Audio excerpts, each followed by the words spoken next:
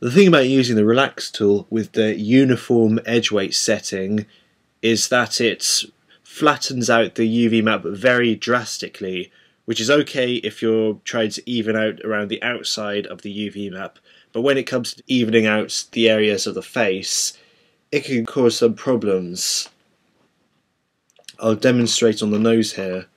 I'll select the UVs around the nose, and when I click apply, you'll see that it flattens out the nose beyond recognition. This will mean that the texture artist will have severe difficulty trying to texture the nose because they can't see where each part is, like where it begins, where it ends, where the nostrils are. So I'm just going to undo this with Command Z. Here we are. And going back to our Relax UV options box, we're going to select the World Space option under Edge Weights and make sure Pin Unselected UVs is still turned on. I'm going to select the UVs around the nose, particularly around the nostril area where most of the overlapping UVs are, and I'm going to continuously click apply. As you can see, the nose is still recognisable. The World Edges tool has flattened out the UVs but still tried to retain the shape of the original polygon model. I'll now move on to the ears. Same thing again, except with the ears you have to be very careful. I'd suggest doing each part at a time.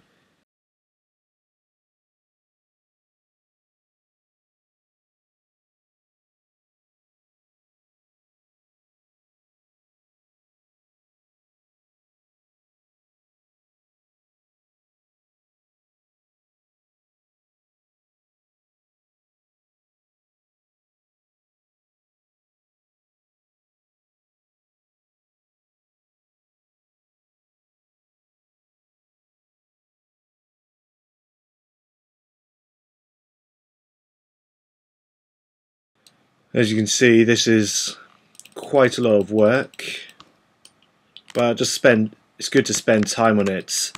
Do it carefully and make sure you don't disrupt any of the flattening out work that you've already done.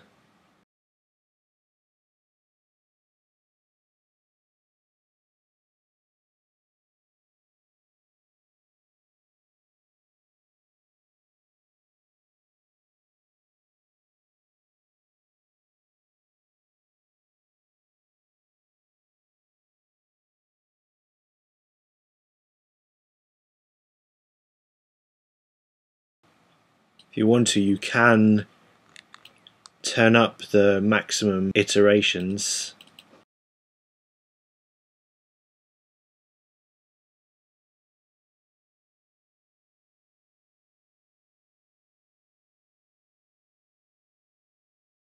This is a very fiddly bit here, right inside the ear hole.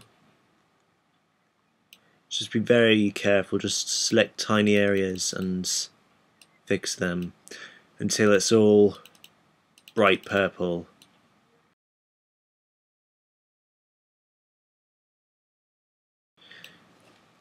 You may need to make a few manual adjustments with the pivot tool around here.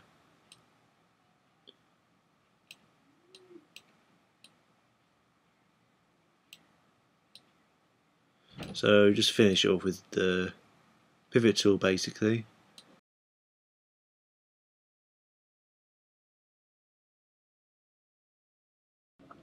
Okay, so that ear is now finished. I'll just move on to the next ear. I'll run through that very quickly using the same methods.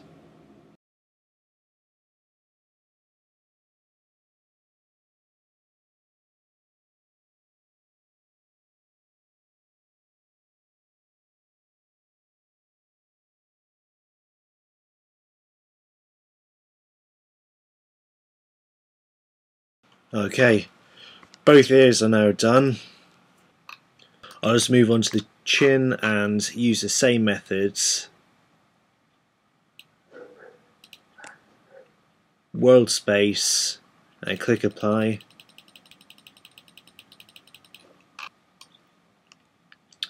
And the lips. As long as the shape is still recognizable and there's no sign of any dark purples, reds, blues or pinks, it will work fine. And I'll do both the eyes. The eyes can probably be fixed by using the pivot tool to move UVs into place, like so. I'll do the same thing on the right eye. I'll give it some relaxing world space treatments, and then I will move some UVs into place using the pivot tool.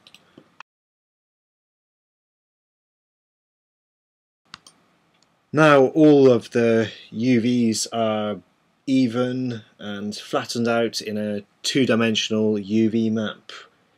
We're almost ready to start texturing, but there's just one stage left before that.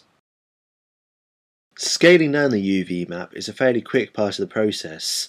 The reason why we do it is because we need this whole UV map to fit within the texture area. If we turn off the toggle shaded UV display, you'll see that only the center of the UV map fits within the texture area. This means that the left side of the UV map and the right side of the UV map cannot be textured.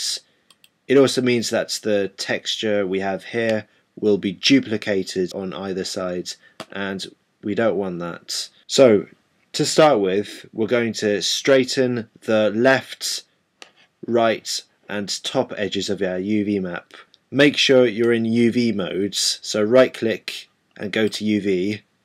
Let's begin with the top edge of our UV map. So we're going to shift select each of the UVs across the top,